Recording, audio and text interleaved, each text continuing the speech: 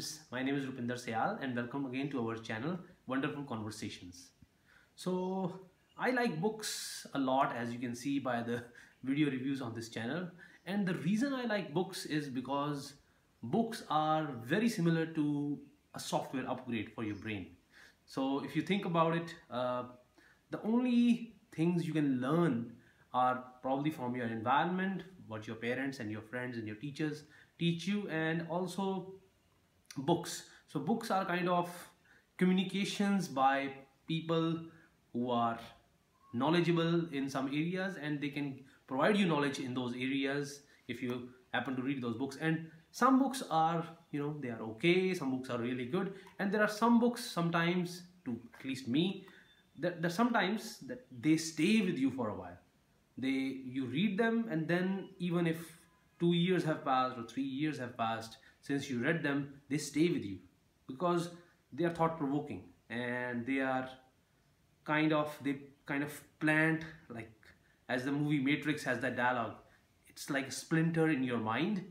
So the book we are going to talk about today is a very slim volume, and it is one of the books that I admire the most because it has changed my worldview a lot, and I keep thinking about it long after I have read the book. So the book is Free Will by Sam Harris.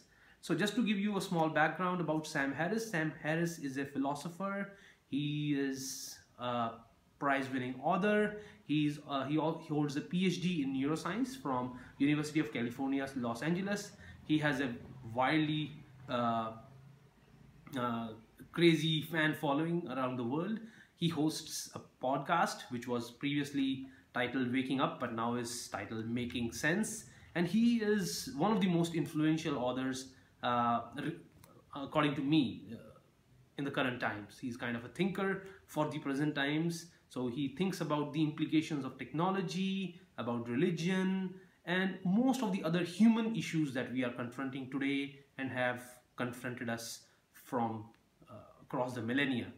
So he has helped me in growing myself and involving myself in thoughts about interesting things. So what is free will? Just to give you a background. So free will is basically the idea that you or any one person is behaving independent of any outside motivations.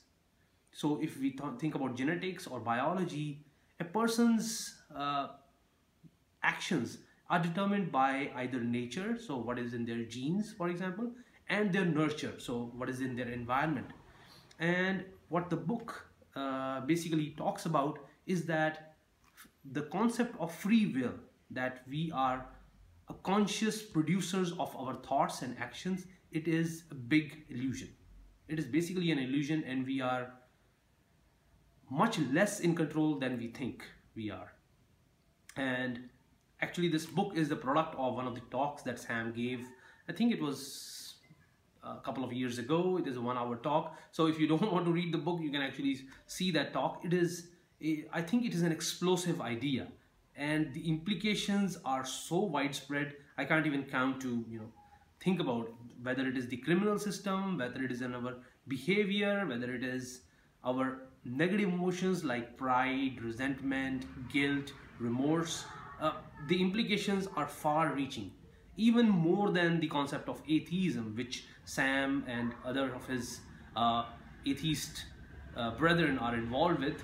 So it is an explosive idea. So the idea that we are conscious producers and we are always thinking what we want to think, it is kind of an illusion if you really think to the logical end of it.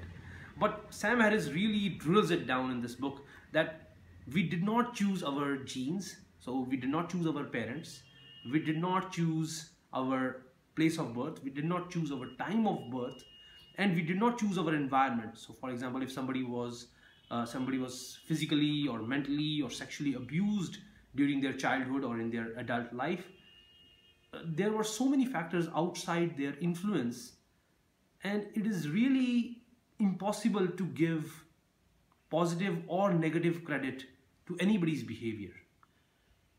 And even if we think about mass murderers, rapists, killers, and hateful people, like whether they are from the right wing or the left wing, we don't want to get into that debate, but their behavior is determined by so many events that were not of their own choosing, that were not of their own choice.